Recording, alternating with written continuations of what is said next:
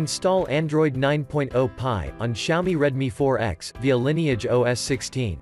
Please check the description for important notes and all the download links.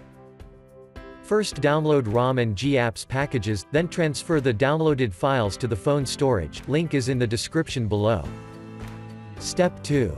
Boot your device into TWRP recovery. Once in TWRP, click on Wipe, Advanced Wipe, and select the check boxes, as shown in the image, excluding internal storage.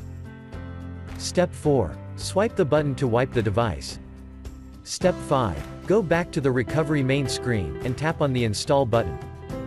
Step 6. Navigate to the storage, and select the ROM zip file. Step 7. Finally, swipe the button on the screen, to install ROM file. Step 8. Flash the GApps zip package, in the same manner.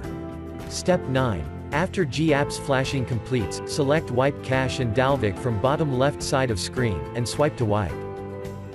Step 10. When the flashing process is complete, hit Reboot System. That's it, you have successfully installed the ROM on your device.